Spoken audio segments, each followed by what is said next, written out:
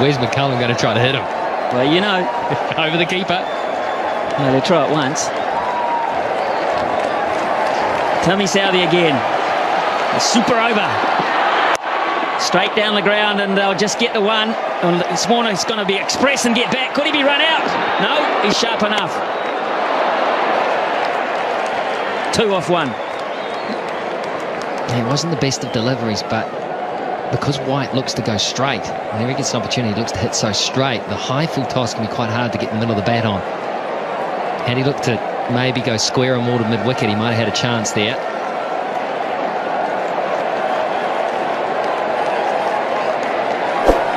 New Zealand will use Martin Guptill, Ross Taylor and Brendon MacCullum when it's their turn to bat. It seems a long way away at this point. Here's Southee again. Just a single. Southee, man, he's bowling a season's worth here.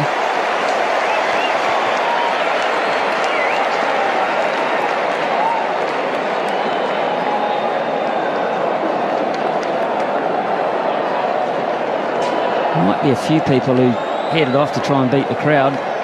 We're wondering what all the yelling's about. What are they still doing? People that didn't know about the super over. Especially if you're one of the people that had to queue for half the game to get in. Imagine that, you're walking down the road saying, ha ha, I beat the crowd. I got my car out early. Pick up the paper tomorrow morning. But it's been a great crowd. 26,148. They got their money's worth. Here's Southee again. Warner on strike. Oh, Southee. He doesn't have to throw it. That's fine. It's a genius. How did he stop this, or did you just get in the way? I reckon he could bat too. Maybe they sent him out to bat. He's trapped that. White wanted to get the strike. Warner wasn't prepared to risk it. So he's bowled 3 balls for 3 runs. And Warner has 3 balls to work his magic. Can he do it? That's big. How big? It's going to be caught. It's going to be taken. Not big enough. Nathan MacCullum. Most important thing there, it's a dot ball. And Australia only have 1 wicket up their sleeve, but White gets on strike. It was close to his arc, but he toe-ended it. It was just too wide for him to get in the middle of the bat on it, and so it went up.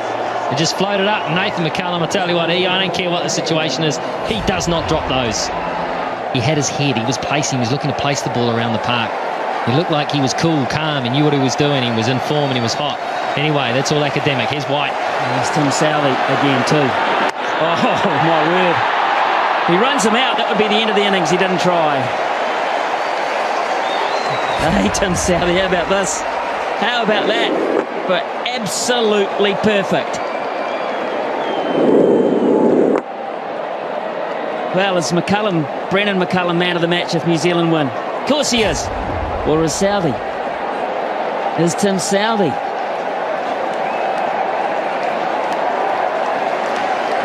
Well, if 1 super over can do it for you, then maybe he is. 4 overs, none for 44 in regulation, and we're thinking about him as man of the match.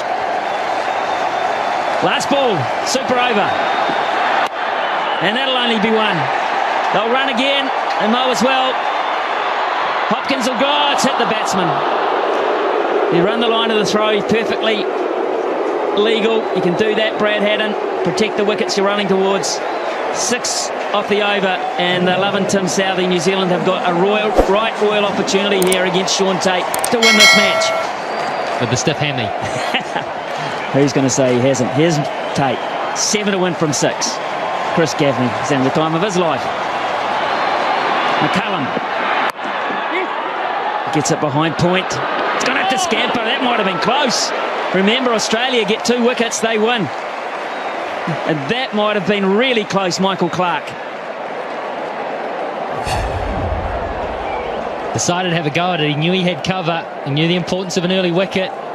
Oh, it would have been touch and go. That would have been a dead heat. Yeah, Brendon MacCullum knew it. So 1 from 1. Good stuff, Tait. Now the strategy, the field placing's probably changed here. The thinking's got to change. Guptill will play. Guptill will look to play down the ground. And maybe go through cover. that's a shocker. Oh, my goodness. Not even close. Who's feeling it the most?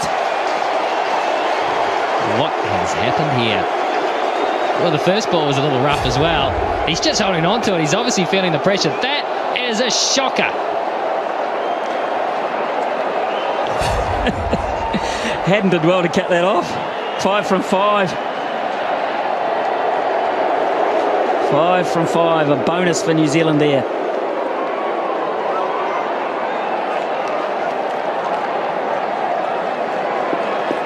And take the one. They can take a single. They've got MacCullum at the other end, chumping at the bit to have another go. Here's Tait. What can he come up with here? That was wideish too. That might have pushed the boundaries. Clarke again misses. Another run-out opportunity. And that was a crucial one. That would have been the make-up after the wide, because that would have been a wicket, and it also would have been a dot ball. He had time too here, Clarke, and he's the type of guy that normally hits. He is such a good cricketer. Guptill gave it everything. He had time to steady himself, take aim. It would have been out. Yeah, it would have. It would have, and I don't think it would have missed by much. Michael Clarke doesn't miss very often. Now then, MacCullum on strike. 4 to 1, 4 deliveries. There we go. Gaffney calls it a wide, and they run one as well. MacCullum put pressure on by taking the shot on, and Tait has not reacted well to the situation. Well, this ball looked to deflect. Let's have a close look at this, because if he misses it, yeah, I think fair enough. I've seen closer ones than that called. Well, there's no argument from Australia, to be fair. No argument whatsoever. 2 to 1 from 4 balls down. Gets it over the top away. New Zealand have won behind point. It's a ripper from Guptill. Tait couldn't handle it. Too much width, too much pressure. And New Zealand